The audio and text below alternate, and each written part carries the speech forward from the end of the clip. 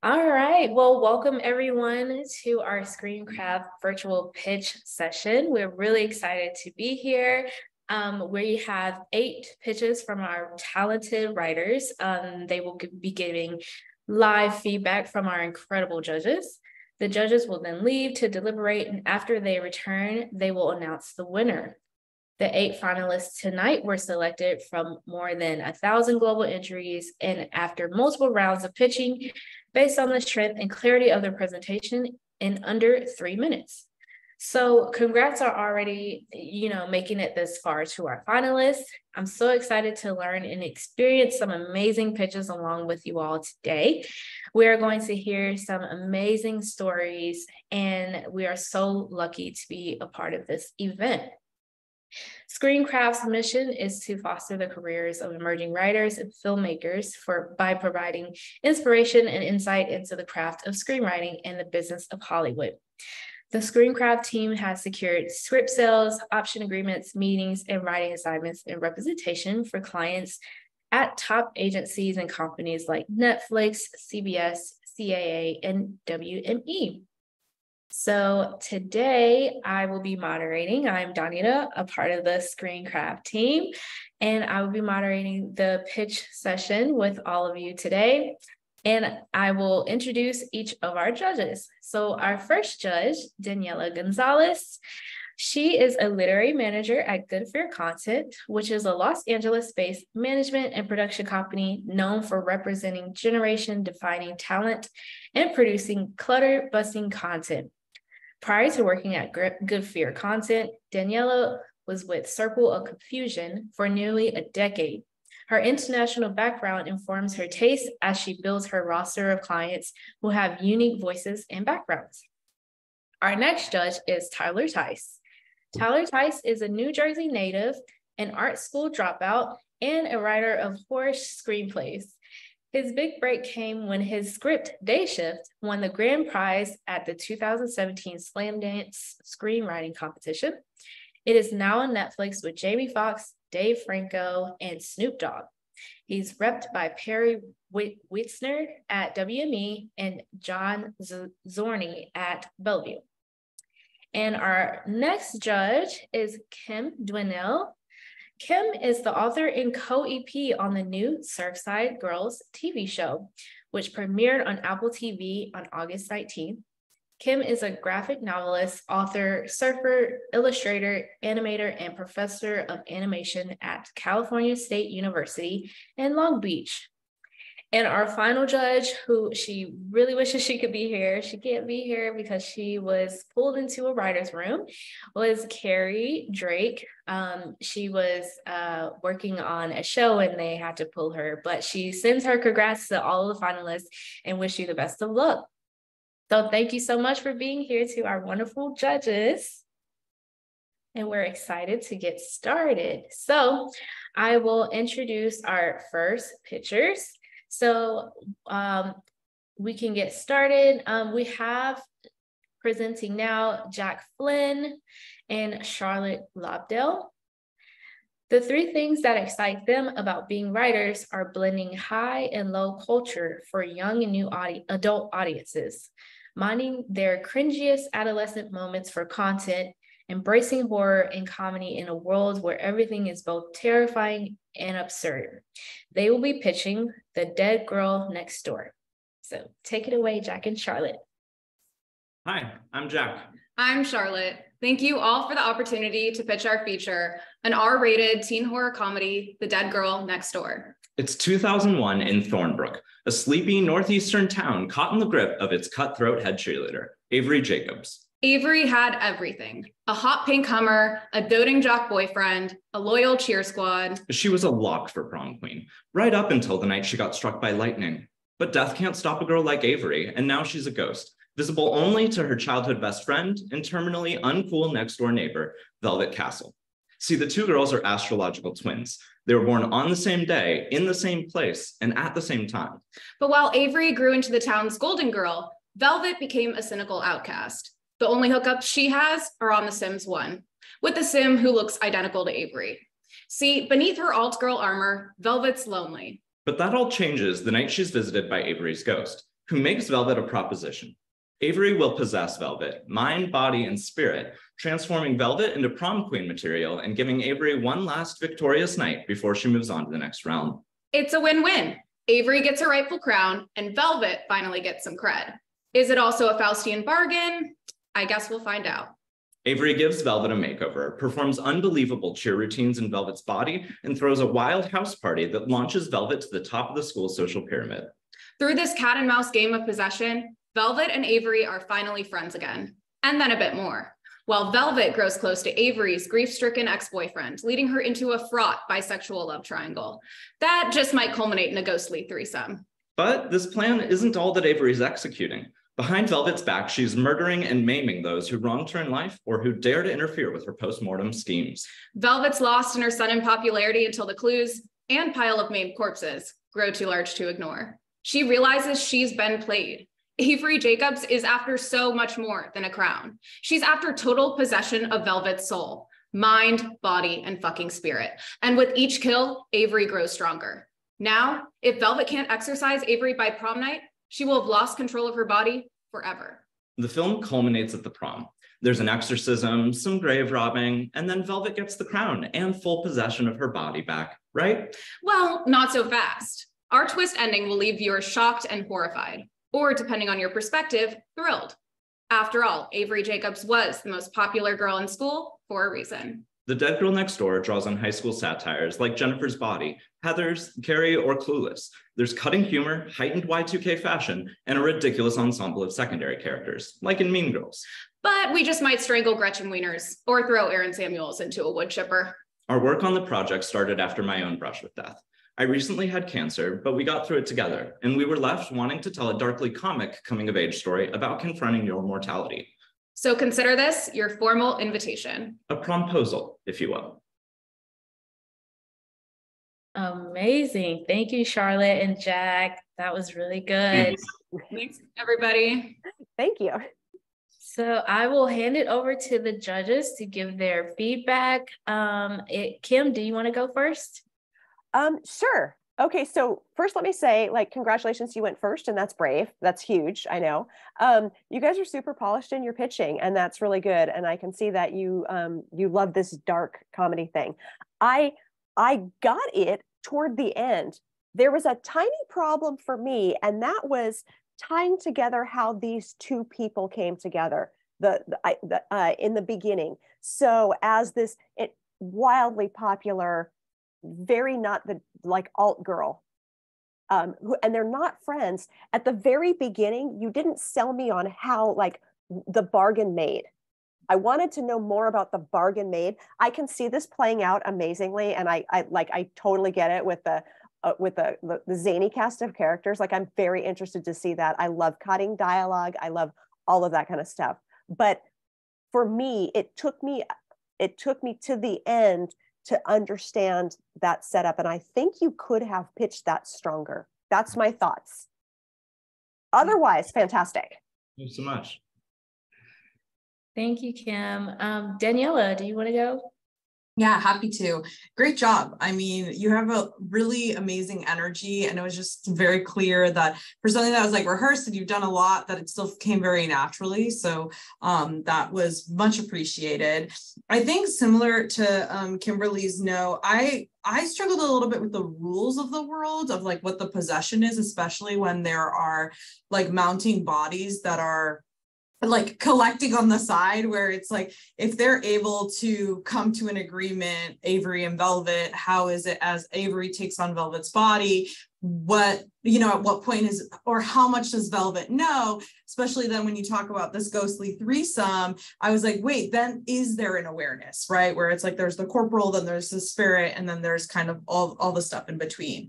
But I think other than that, kind of like the rules of a very specific world that you've designed, when you talk about the comps, it just kind of like brought me back to what makes this really fun. And I think that gets explained, of course, in the script and all that stuff. But other than that, I was like, this is definitely a movie I would watch. Who doesn't love slasher teens?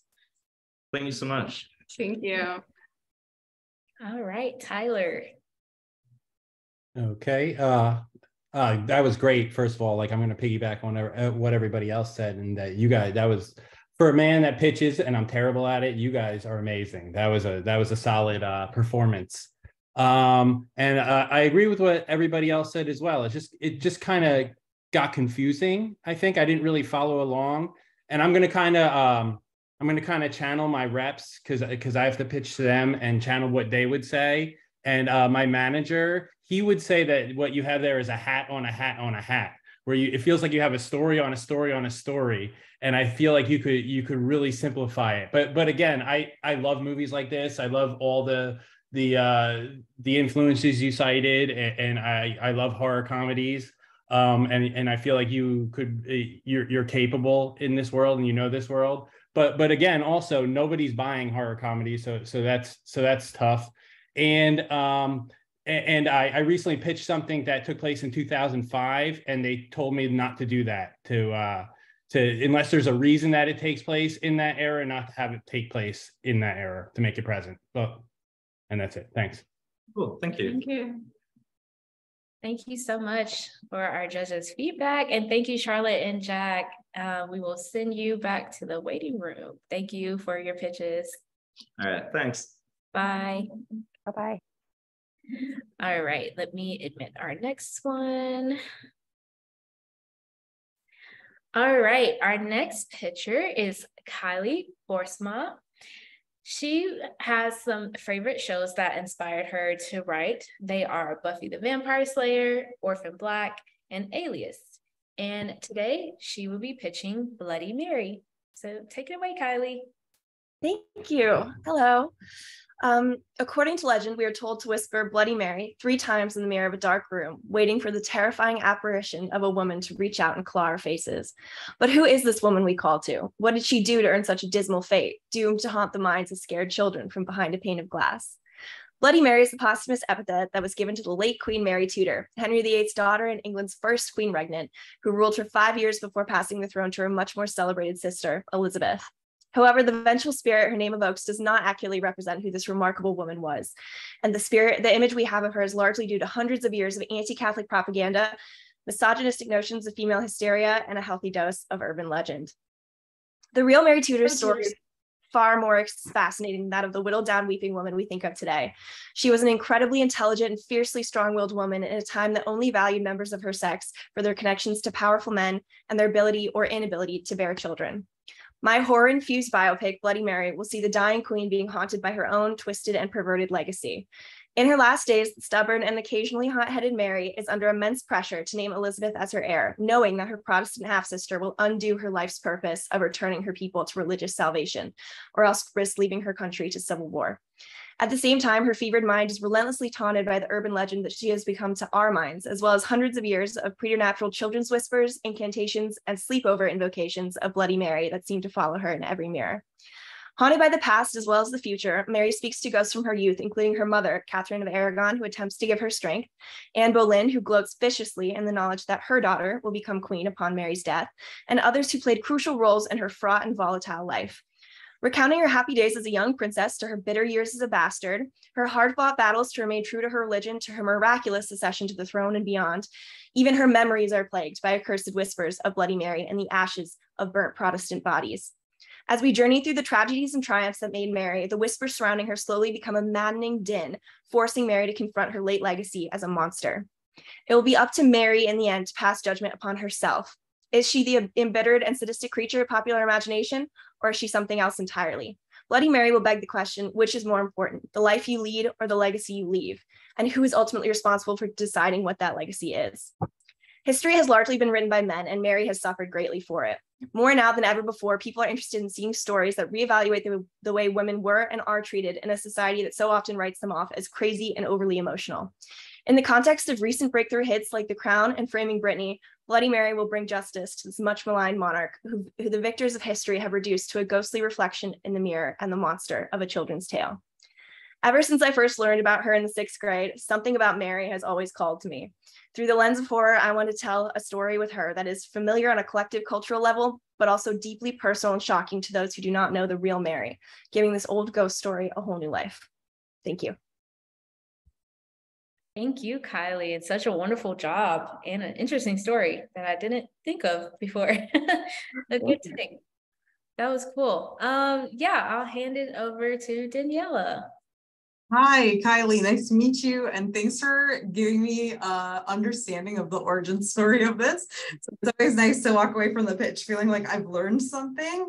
I think my first piece of advice when you're giving a pitch is to like take a deep breath. I could just tell that you had a lot of information that you wanted to spill out, and like there is a time constraint, but I felt like I was like trying to catch up with you. And in a way, it made me lose kind of sight and focus on certain things that you were describing, especially with contextualizing who this woman was and her relationships. And I think at points I felt like you were assuming that the judges or whoever's listening to this understood kind of like the monarchy or the historical context of this time. So when you were talking about her legacy, Protestantism, that's not the Protestants versus the Catholics. I kind of felt like I was like, I needed more of those details. I think more importantly though, while you're talking about something very historical, the parts that I was really leaning into had to do with kind of the horror aspect of this. We haven't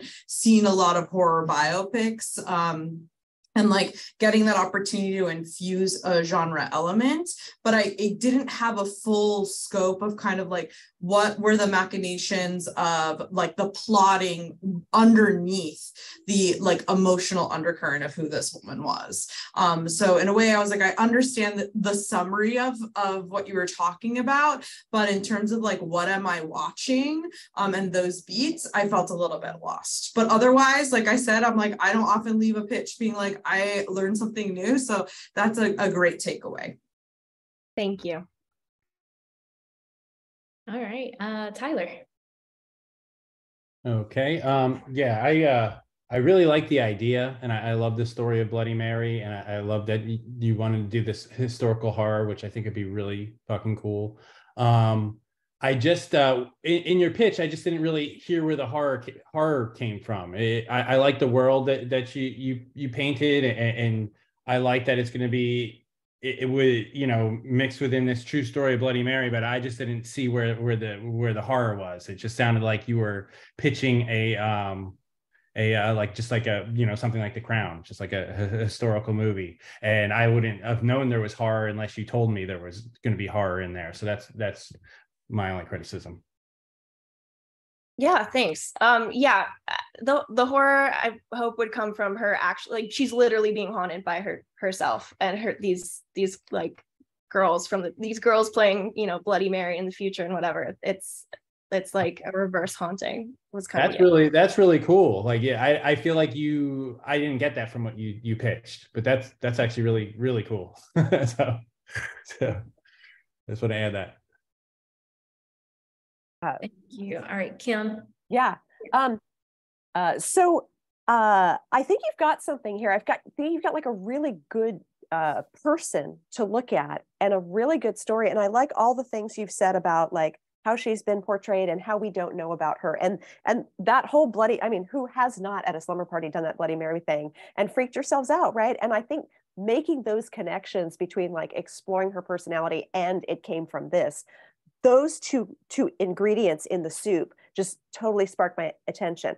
But like the others were saying, once you got into it, I'm like, wait, is this a historical thing? Are we watching this historically and then horror? Or is it like from the future or from now, you know, looking at it through flashbacks? Like I'm very visual and I don't know how I see this. I'm not quite sure how it plays out. I like the ingredients, but I can't see how the story is playing out. And I think for that reason, I was just a little bit lost, not in your idea, because I think your idea is fantastic, honestly. But I think in the way, like, tell me how this is going to look, because horror biopic, those words are also really good, but I don't think you illustrated to me what exactly that looks like. Like if I were to draw that, I'm not quite sure where we would start and where we would end. But I think that's just shoving things around. I think you've got a good thing here. Thank you. All right. Thank you so much, Kylie. That was an amazing pitch. All right. We'll send you back to the room. Thank you. Bye-bye. Bye. All right, let's bring up our next picture.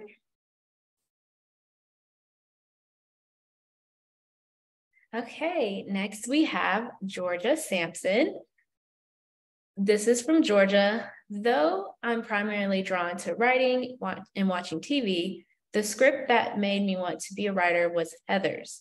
Maybe it's because I had a crush on young Christian Slater, or maybe it's because I love the twisted sense of righteousness.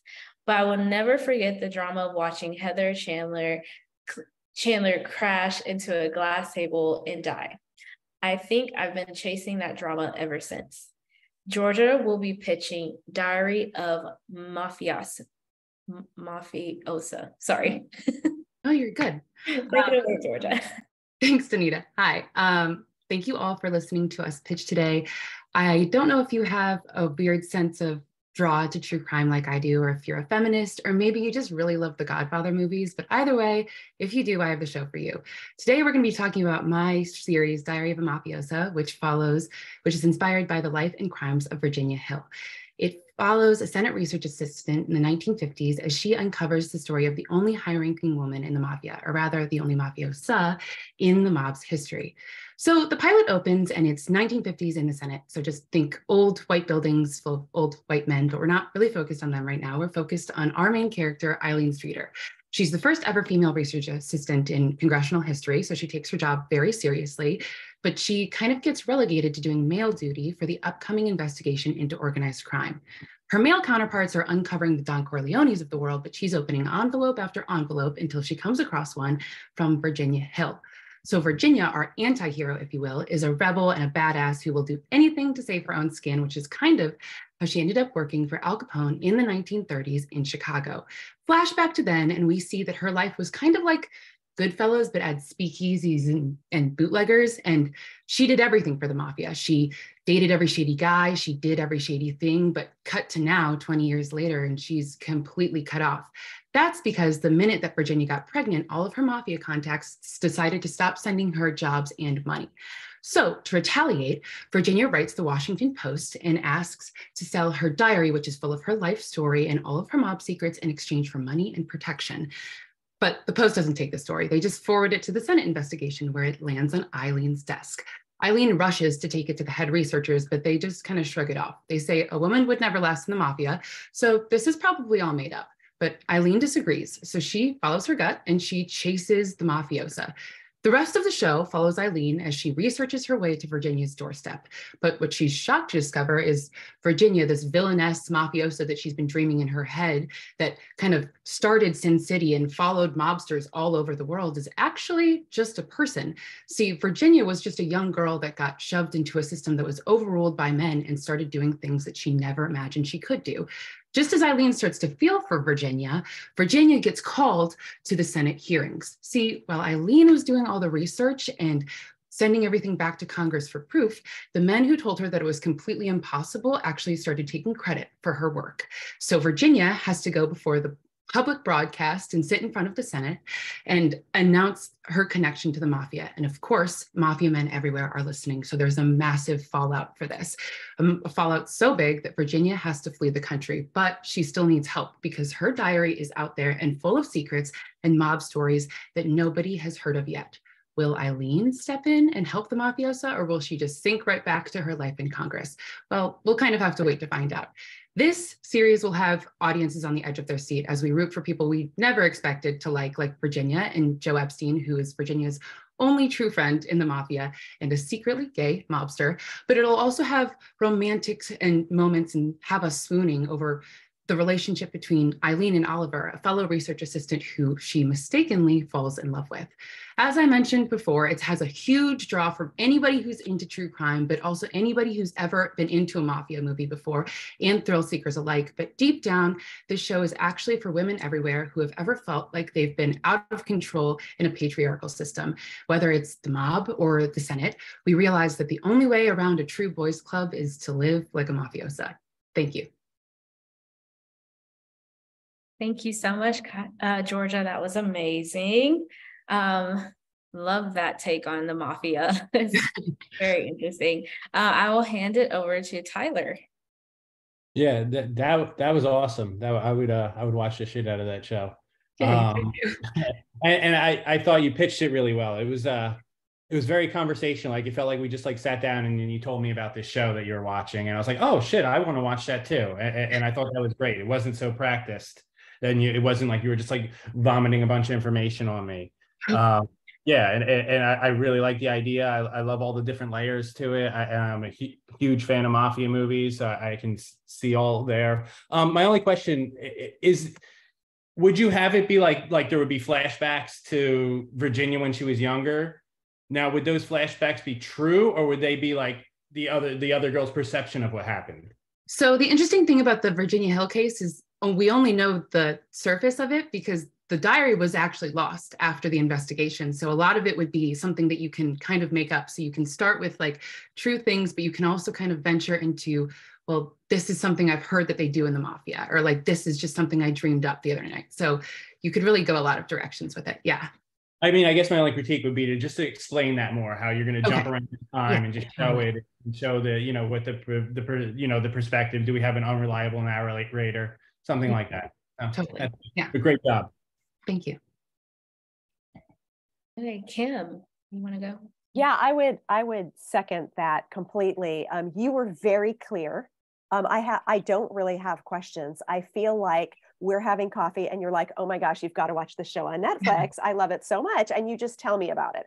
And I like all the things you talk about. I also love the fact that you've put these two women in similar situations, one crime and one politics, or is that crime too? I don't know, but you've compared their situations. And I think all of us women kind of know what that world feels like. And so from that perspective, especially, I am super interested. I think you've got a great thing here. I've got no critique. I just think you did a great job. Thank you. Hey, Daniela. Yeah, this is definitely the type of show I would watch. It's you did an incredible job pitching it. I think the one thing, especially when you're looking at like a series, I could see the stakes for Virginia, right? Like here's this woman about to expose the mafia, and it's about survival, it's about protection. And then Eileen, up until the point you talk about how the men start taking credit for her work, I was curious, just kind of like, what are the stakes for her, where she takes her job so seriously, where you're like, she's the first woman to be doing this job. And so in some regard, is her seeking out Virginia color, like operating in the margins, is that something where she's always feeling like that's her internal dilemma and her internal conflict? Because in order for that parallel of like, here we are politics, here we are mafia, and like, this is what it is to be a woman in a man's world, I think that that's really going to help you stick the landing with Eileen and not have her just be the device of like, this is who we're learning about Virginia through. Yeah, that's a good point. I'll take that. Thank you.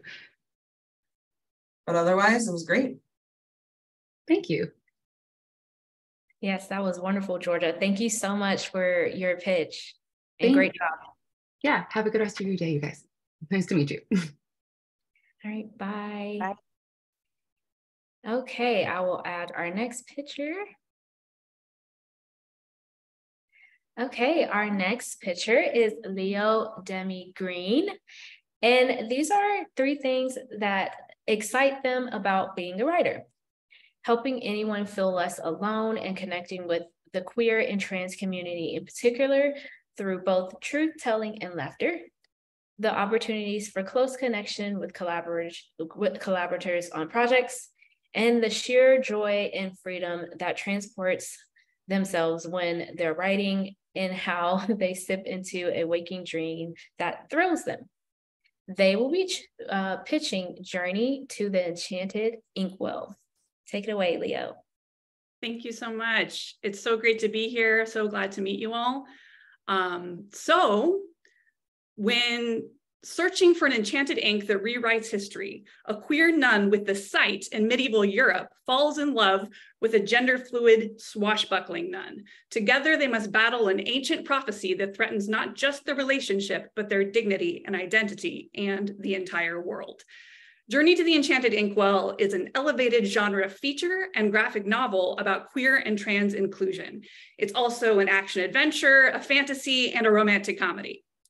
So first we have Charlotte, who is this restless, imaginative woman stuck in the confines of a stuffy abbey, until one day she receives this vision from Julian of Norwich, who is a mystic woman from England, who is based on a historical figure, who calls her on this quest to find the enchanted ink that rewrites history. Now, at first she thinks she can't go because if she leaves the abbey, she'll never be able to go back. But she is determined because she really wants to rewrite and undo a painful incident in her past. So she hits the road, and the first night out, she meets Etude, who is this dashing, dapper, dandy, gender fabulous, non-binary nun who also sword fights and charms Charlotte quite a bit, but she does her best to hide it. So they set out together for practical purposes, of course, and all the while they're totally unaware that their actions are being orchestrated by sinister monks, these two secret feuding orders of sinister monks and female knights, both of whom wield the power of this ink. So to get by on the road, Charlotte and Etude gamble, they sword fight, they flirt with disaster and with each other. And just as they are starting to feel safe, the monks make their manipulations known. Charlotte is totally freaked, Etude soothes her, and their budding attraction blossoms into passion. However, this is short-lived, as Charlotte thought she was only into cis women and is a little unsettled by Etude's gender. Meanwhile, the female knights also make themselves known to Charlotte, and it turns out they are bigoted towards Etude's gender. So this all builds up to the final battle where Charlotte must decide if she's going to use the enchanted ink to rewrite the painful incident in her past, or if she'll use it to stand by her first real love. And this choice could alter the history of the world. As a trans and non-binary person myself, I have felt significant relationships in my life shift due to my transition, much like my characters. But also like my characters, I know the immense power of allyship and queer community and love. In this time of banned books and banned bodies, this story with its wide appeal, trans empowerment, and queer joy could help us build a more loving and inclusive culture. Thank you for your time. Thank you so much, Leo. That was amazing. Thank you. I will hand it over to Kim. Well, thank you for that fun pitch. That was super fun. I will tell you, okay, so I was taking some notes.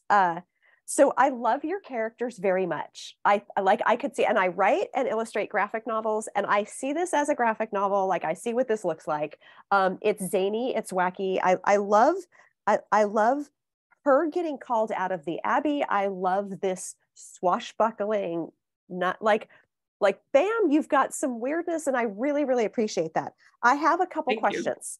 The first question is, okay, the whole ink that rewrites history. I love that. You know, all of us writers love that, right?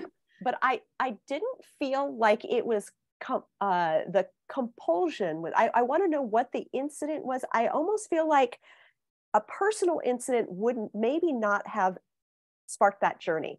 I feel like there might have been a bigger incident, earth-shattering incident that sends this person, Charlotte, on the quest. Okay. I just felt like that needed to be a bigger impetus, like, you know, like, oh, I got a bad turkey. I'm not making fun of this, but I got a bad turkey sandwich. I'm going to rewrite that. Like, I want to know it was earth-shattering. Yeah, and for sure. I kind of felt like it was just a painful incident that does not get me out of the Abbey.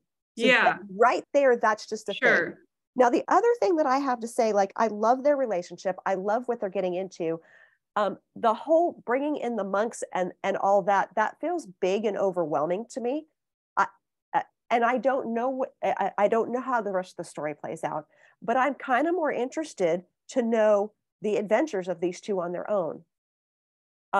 So I know that obviously you're going to have a climax. It felt a little disconnected and big to me, what you pitched, but I think your start and your setup is magnificent. And I think your characters are wonderful. So thank you so much. Yeah, I think that in my estimation, the impetus for their journey and their relationship solved, you know, what happens to them on the road is where my interest is. Okay, cool. Thank you so much for your feedback. You're welcome. Good pitch. Thank you. All right, Daniela. Leo, your passion for this is like palpable. Like, I really appreciated that. And even with your sort of personal statement at the end and the relevance of this, right now in this political climate, I was just like, really, I was like leaning in. I'm like, where can I read this? Like, it was very, very, I just commend you, because I think it can feel very overwhelming with something that requires a lot of invention and ambition. And to Kimberly's point, I was falling in love with this relationship with the nuns, and that the two of them were kind of coming from these two separate worlds, had reason to be together. Thank you. You're welcome.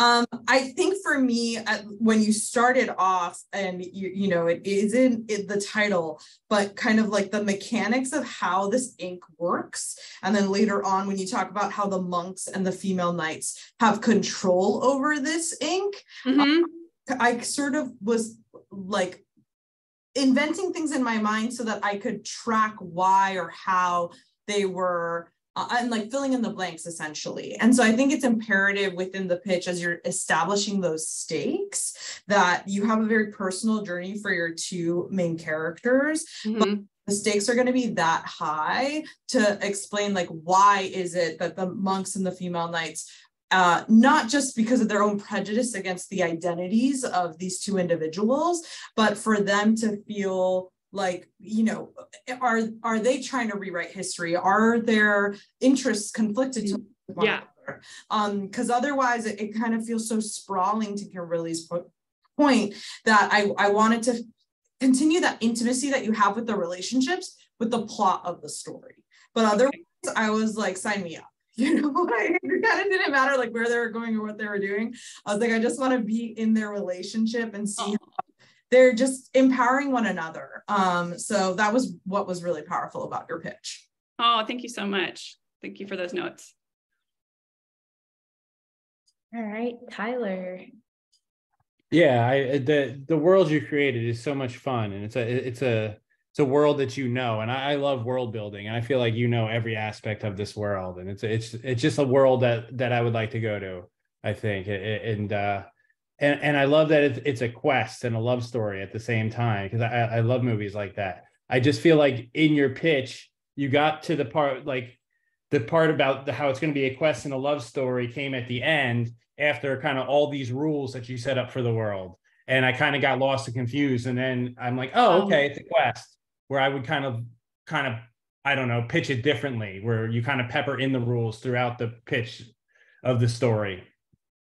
That's my. Yeah, thanks for those notes. That makes sense. Thank you.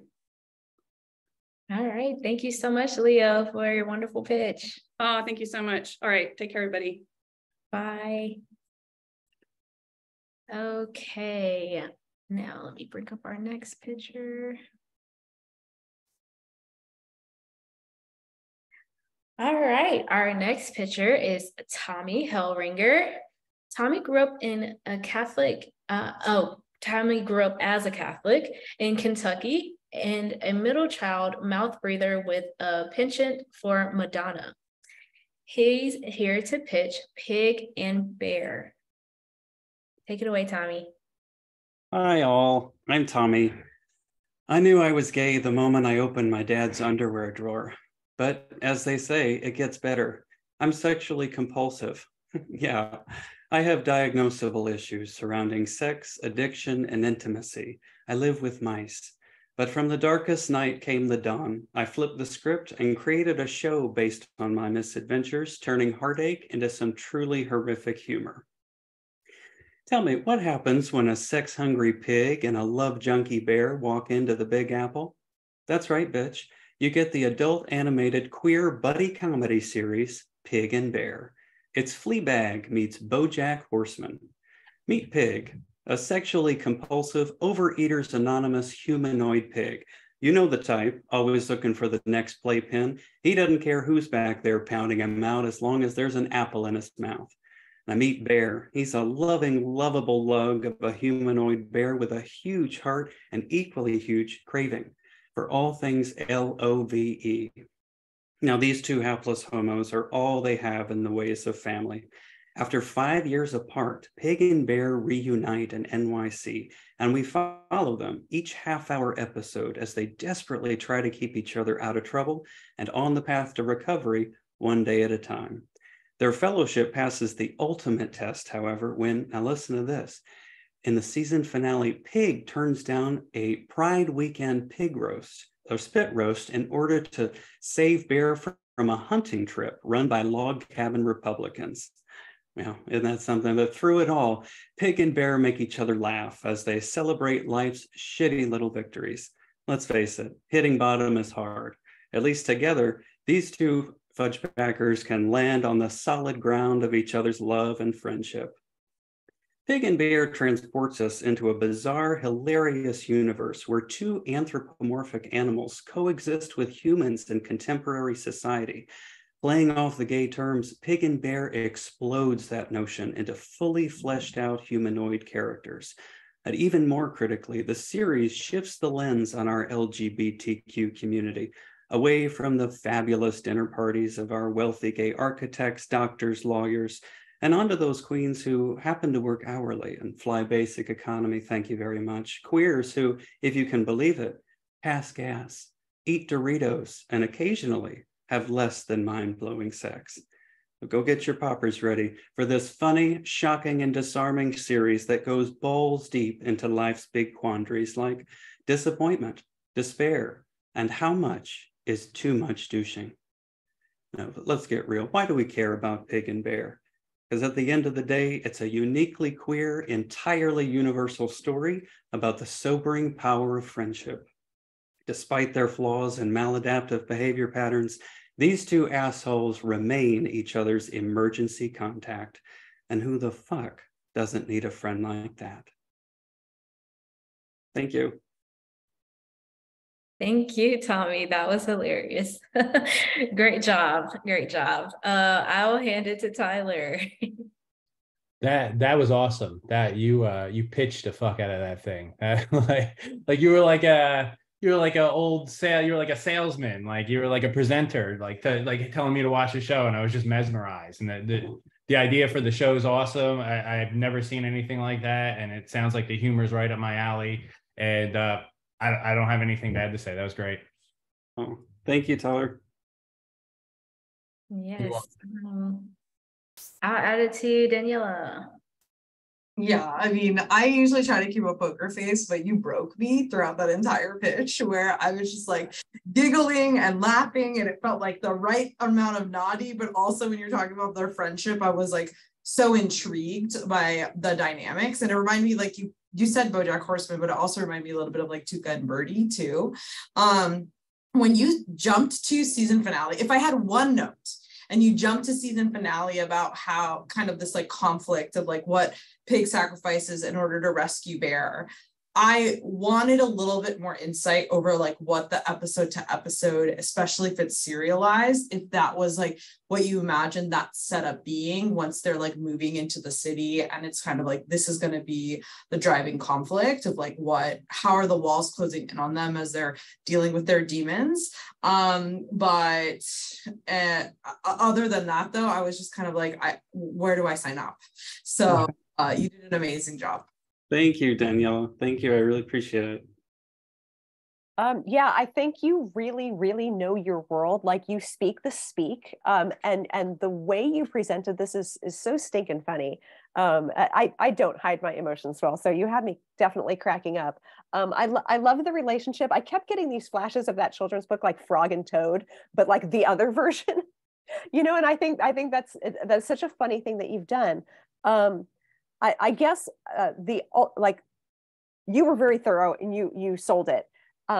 When you initially said they go to New York City, I think I wanted a little bit more about like how they landed, how that happened, and how they what did they go together? Did they meet by chance? And I wanted to know if that was orchestrated or whatever. And I think that would help me understand them moving forward and conquering the Big Apple, how they got there.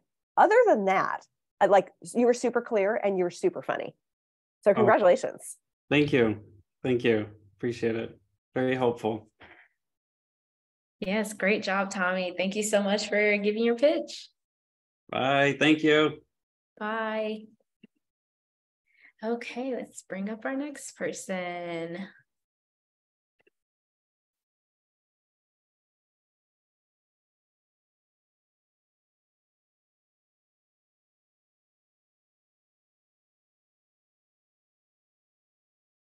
Hello, everybody. Hi, okay, next up we have Cello. And Cello's favorite show growing up was Martin.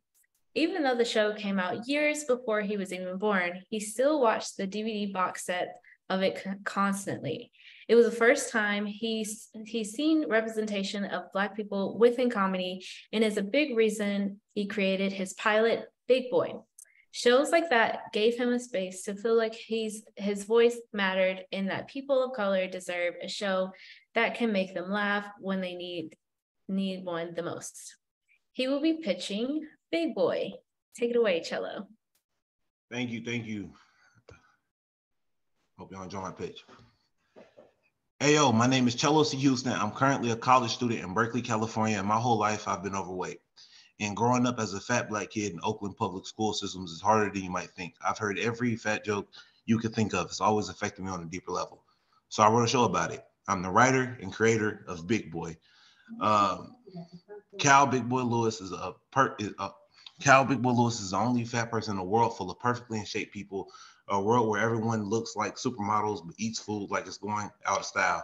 He's got a rare condition called fat ass syndrome, but that doesn't stop him from trying to chase his dreams of becoming a famous actor. Only problem is no one is willing to cast him. To the rest of society, Cal is viewed as a monster rather than the lonely man he is. But Cal's luck changes when he meets Gina, a fellow fat ass syndrome sufferer who's like a ball of positivity and sunshine in human form. But she has a lot of secrets and even her own mental health struggles. She's like Ted Lasso, but even more charming, yet very flawed. Together, Cal and Gina embark on a romance that's sweet, hilarious, and full of surprises. Around the same time, Cal finally gets the role of a lifetime as the lead in a big budget romantic comedy after a big time director writes a role specifically for him in a movie called Big Boy in Love. The first season of Big Boy revolves around the growing romantic relationship between Cal and Gina, and how his dream acting role is now imitating life, for better and for worse. Just when things starts to go well, Gina introduces Cal to the hidden community of fat ass syndrome people that she grew up with, including Cal's own estranged father. The first season is filled with huge moments, like when Cal joins a reality dating show filled with beautiful morons, or when Gina gets robbed the same day she opens up her very own ice cream truck. The first season is filled with to the rim with heart, comedic gags, and a ton of social commentary. Further seasons will dive deeper into the chaotic mind of our two leads, Cal and Gina, like Cal going to therapy for the first time and having a Keanu Reeves type playing his therapist, or Gina struggling with body shaming and abandonment issues after being invited to be the world's first plus size model in London. There will even be episodes that are genuinely dark in nature, with Cal having to fight for his life against people that wants to cause him harm because he's just simply different. All of this builds into explosive finales where the relationship between Cal and Gina is pushed to its limits, but they always find a way to persevere. This show is a mixture of Ted Lasso and The Last Man on Earth meets Insecure and BoJack Horseman. Big Boy is an incredibly personal story for me. I actually plan to play the character myself, but it's not just for people who are overweight. It's for anyone who has ever felt like they don't. It's not just for people who are overweight. It's for anyone who has ever felt like they don't fit in, whether it's your nose, your skin color, your sexuality, or whatever. Big Boy is here to help you embrace who you are and feel comfortable in your own skin while making you laugh. My focus was on showing the life of a person with a distinct look that makes them feel separate from the rest of society, but finds the only other person on earth that can relate, making everything slightly better. At its core, it's a story of two outcasts, one that has always been looked down upon because he was too different, and one that was looked at as foolish because she wasn't different enough. And now they're finally finding love and respect that they've always dreamed of within each other. But like anything in life worth having, it won't be easy. Big Boy is ready to make you laugh, cry, and have a little hope that one day we'll all meet someone or something that will make being normal seem weird as hell. Thank you all for listening. I'm a big fan of all of your work, and I hope you enjoy my pitch. Thank you so much, Cello, and great job. Thank you. I will hand it to Daniela. Thanks for sharing that. And I feel like you starting with a personal statement and really then jumping into the world, like settled me into what this was about. And even at the tail end, like anytime it was personal and you talk about something universal of what does it mean to fit in, but then through this very specific lens is what I think is why I was attracted to the idea. I'll admit I was getting kind of like lost in sort of like the mechanics of the world, because you describe Cal as the only person who's big in this like supermodel, like everyone is a supermodel, and maybe I was taking that too literally. But then when you talk about Gina and then the support group, people who have fat ass syndrome, I was like, okay, wait, hold on, maybe there are more like him in this world. So that it just kind of was a little bit disorienting to try to understand like the full scope of how Cal felt othered in this world. But then I think too, there was an aspect of like what the plot driver was of like, Cal has now been given this opportunity as an actor because a filmmaker like wrote a role specifically for him. Then later on, you talk about this reality show that he's on.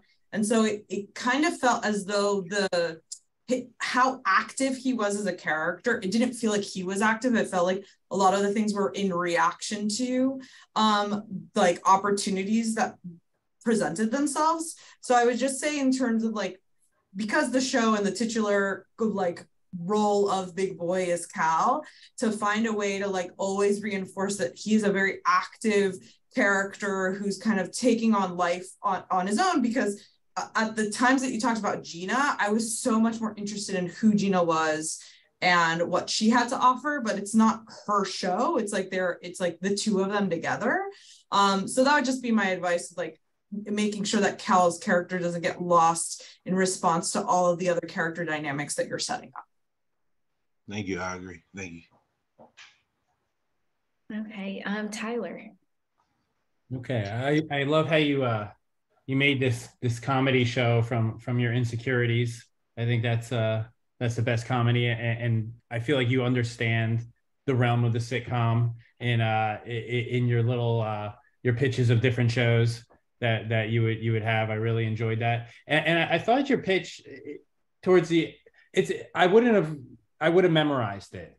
Like the pitch was good. It's just you reading it. It took me out of it, and there are times where you kind of caught your you kind of got your flow down, and it seemed natural, and I started following it, but it would take me out when you would start reading it again. So in the future, I would write it down and memorize it. Just read it over and over again and put the notes away and just do it the best you can, or just keep the notes to your side just to kind of glance at. But the reading off the screen was kind of distracting, and it kind of took me out of it a little.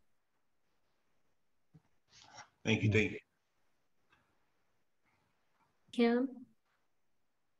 Okay, so like I was hooked in the first sentence that this is a show where there's only one plus size person in a world of supermodels. And automatically that told me that this was a wacky and zany made up world that was hyperbolic. You know, there's all kinds of weirdness, but then the weirdness never happened for me.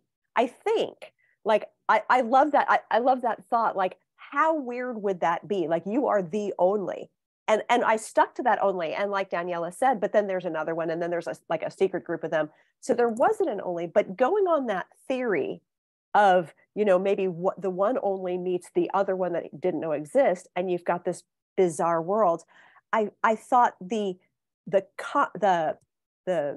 day-to-day, the goings on would be zanier. They would be more over the top. They would be a little bit more ridiculous. So I think your heart is right. I think your emotion is right. But I think in the same way, like Inside Job is just absurd, right? Just like it's a bizarre and absurd world. I felt like I wanted to know that more bizarre and absurd made up world. And I never really felt it. It kind of went on to just more, more of how people feel, which needs to be at the heart of everything. But in the same way that Star Trek tells us who we are through this bizarre made up world, I want to see your bizarre made up world a little stronger. Thank you. The show is a very like kind of like what you said, like very bizarre and crazy and very like out there. And so but I just wanted to be almost like a romantic comedy at times with these two people trying to figure it out together. So thank you. Thank you. Thank you so much, Cholo. Thank you. Great job. Thank you. Thank you. All right, let's add our other picture. Okay, next up we have Maggie Mayfish. Maggie's biggest inspiration for writing is, and she said she's going to be cheesy and say her mom. I feel like that's totally not cheesy.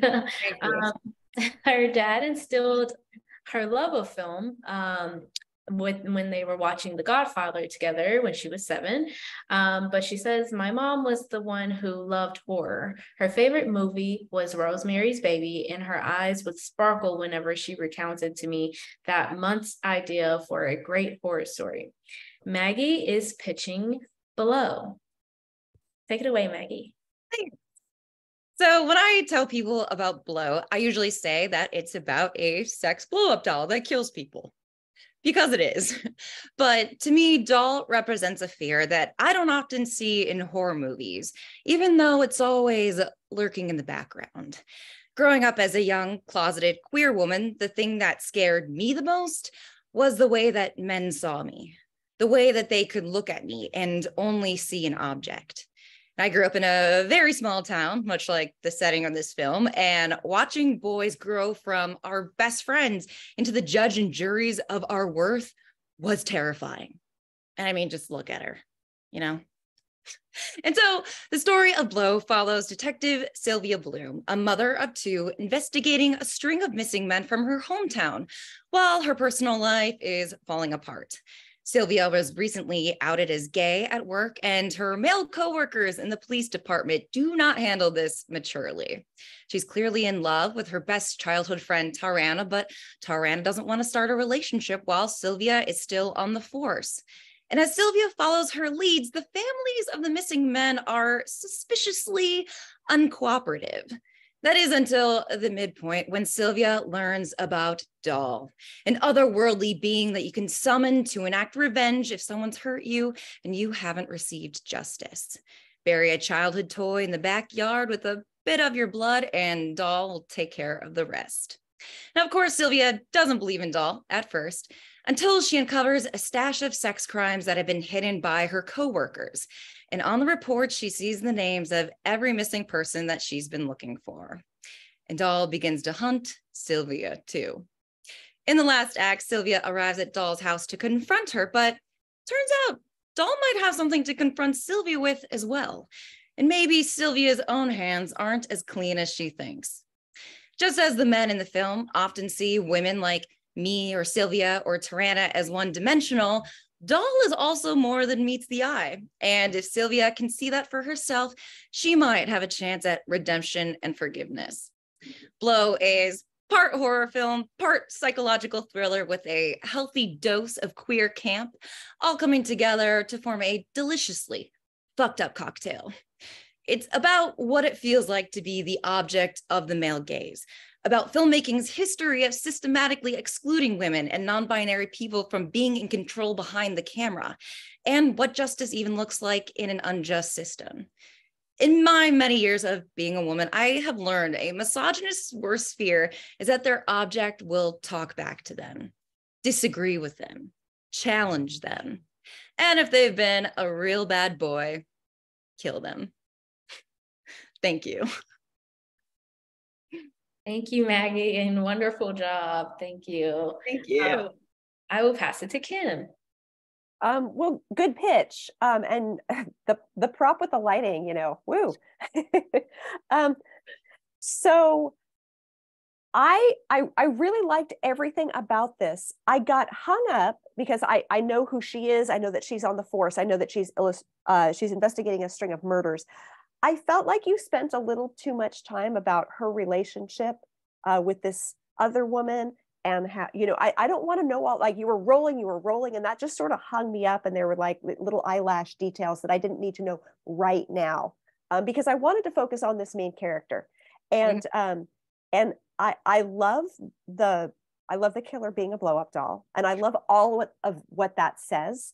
I think for me, I would want, so obviously there's something at work here. There's some sort of magic. There's some sort of dark magic going on. And you set it up as a crime thriller.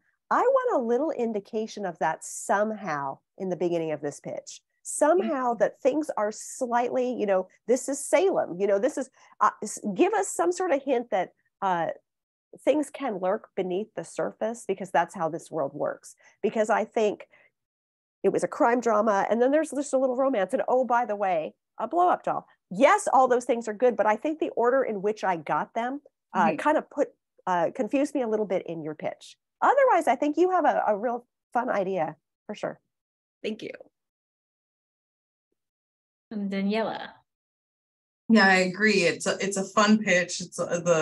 I was not distracted by the doll at all. No, I for me, it was so much of like, here you have this detective story, and as the lead, that while you have all of these relationship dynamics, I didn't understand at what point she's discovering these things, and like what about her investigation. Is she someone that's by the book? Is she someone who, because her colleagues are essentially like alienating her because of this new like personal development, that she feels like she can't trust anyone, and just kind of getting a better sense of like how she's moving through her investigation. Because then when she discovers the doll and then realizes that she's a potential victim of the doll, that there is this like, I just really struggled to get the sense of like, does she feel in a way finally seen, or does she feel like, oh, this is just kind of aggravating like the hurt that she's always had? So that would just be my one recommendation as you go into like polishing the pitch, of making sure that we understand those beats that get us to you know, that discovery. Wonderful. Thank you. Yeah, absolutely. I learned. Yeah, that was great. That pitch was really good. Really, it really held my attention. It was like a preview you would hear on the radio back in the day. I guess my one critique is like I like the whole idea, and I like the idea of the blow up doll. I just want to know more about this doll. Like, I know the killer's a blow up doll, and I just want to like what does it look like? Like, how is it the doll behind you? Like, how would it kill? Like, what? Like, I just would want to know more about that, more about the actual horror itself. Mm-hmm. Cool. Great. Thank you. This is so very helpful. All your feedback was great. Thank you. All right. And thank you so much, Maggie. Great job. Thank you. Bye, guys. Thanks. Bye. All right. We are down to our final pictures. I'm going to bring them up now.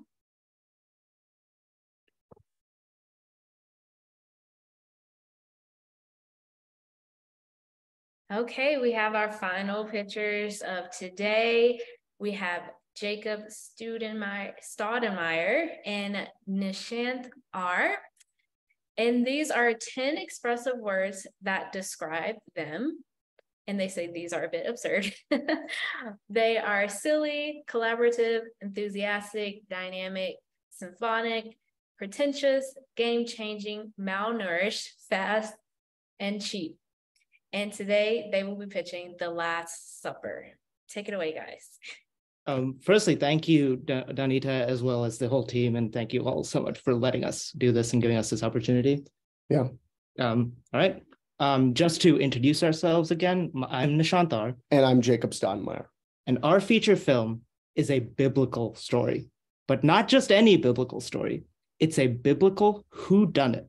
Now, we know that might sound a little absurd, and in fact, the idea for the film did start as a joke between the two of us, but we quickly realized that the story had a lot more potential. See, Jacob and I were both raised in intensely religious households, and we've both struggled to maintain our faiths as we've gotten older. This struggle with faith turned out to be the perfect thematic through line, for our biblical whodunit that we call The Last Supper. Imagine a tone and eclectic ensemble similar to Knives Out, just set at the Last Supper. You'll be laughing at the over-the-top premise and exaggerated characters until you're suddenly drawn in by our compelling mystery. When the 12 apostles gather on Mount Zion with Jesus for a final meal, Jesus ominously predicts that one of them will betray him that very night. However, moments before Jesus can utter the name of the traitor, his wine glass slips from his hand and shatters to the ground. His body goes limp and he topples over, dead, poisoned.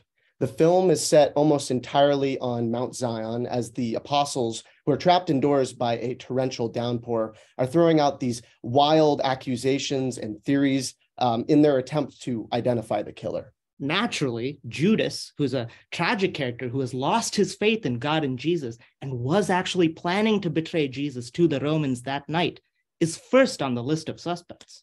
But when casting Judas out fails to prevent more bodies from dropping, the remaining apostles quickly realize that the murderer is still amongst them.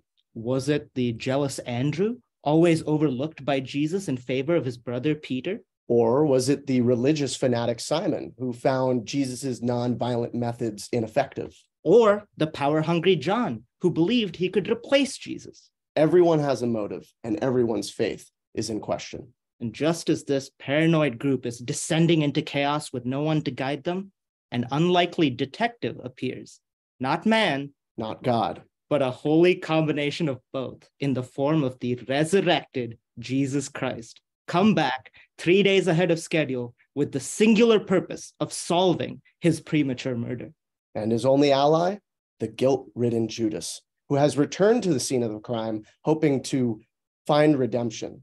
The two of them together, they comb through the clues and interrogate the suspects, ultimately leading to the discovery of a terrible evil festering in the heart of Mount Zion. It all hurtles towards this violent but cathartic conclusion in which Judas must cement his renewed faith and save his fellow apostles through an act of sacrifice. Amen. Thank you so much. That was a really interesting spin on a story that we all know about. So great job, guys. Thank you. I will pass it to Tyler. That was great. That pitch was awesome. You guys, the back and forth, you guys are like EPMD. But no, that was awesome. I love movies like this, like murder mystery movies, like contained movies with a storm. And so, you know, like Knives Out, you mentioned, it almost reminds me of like Key Largo or something like that. And I don't know, it just drew me in. I love the, like, you know, setting the story. And it could be huge. I live in the South, and like, man, that would be really fucking huge. But yeah, I really liked it. It kept my interest. I thought the pitch was great. I thought the idea was great, and that's it. Great job. Thank you so much. Daniela. Yes, I was so tickled by it in the sense that I was like, where are they going to go with this? And it's like, then Jesus came resurrected 3 days earlier. And I was just like, okay. I mean, you had me sold at the beginning when you were like, it's the whodunit. Oh, such a familiar story. And that like invention and kind of like having me look at something so familiar through this new lens, I was already so engaged. I really don't have any notes. I just think that you guys were clearly very rehearsed, but have so much passion for what this is. And there's relevance on so many different levels. Like if you're struggling with your faith, or if you're like, I fully know what this story is, there's so much like potential here. So great job. Thank you so much. Yeah.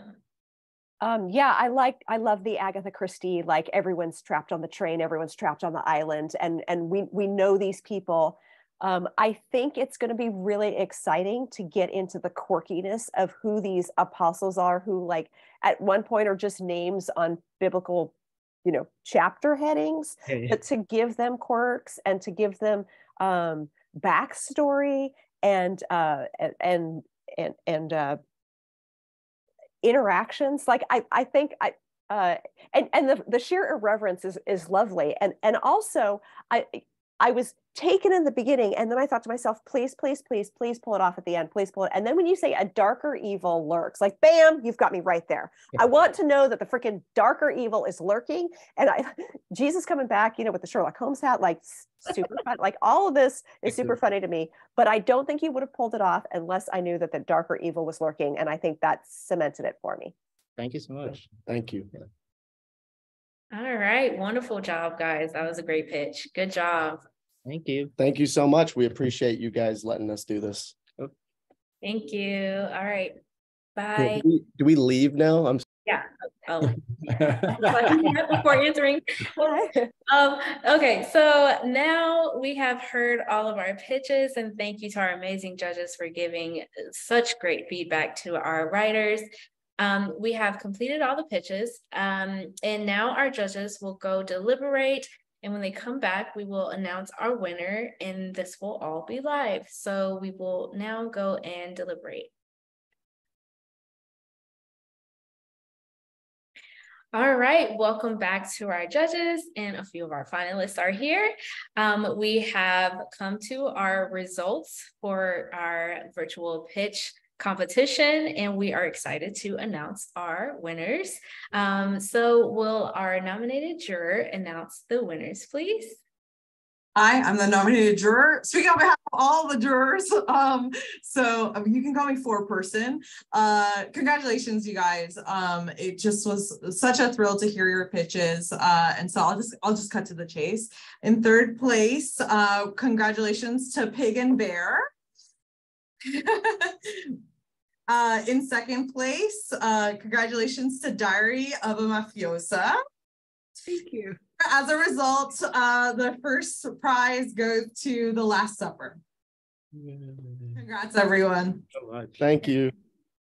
All right, congratulations to our winners, and you know, just congrats for even doing this on such a short notice. And it's, you know, 3 minutes, it's very hard, but you guys did a wonderful job. And thank you to our wonderful judges on giving great feedback and just a great deliberation session too. This was very fun to hear you guys deliberate. And I want to say thank you to everyone watching as well, our audience and viewers for tuning in. This was such an amazing experience, and I always enjoy doing virtual pitch events with all of our amazing finalists. And we hope to see you back here again at our next virtual pitch, which will be in the fall. But congratulations again to our winners today, and we'll see you guys later. Thank you. Thank you so much. Congratulations. Have a good one. Thank you so much. Congrats.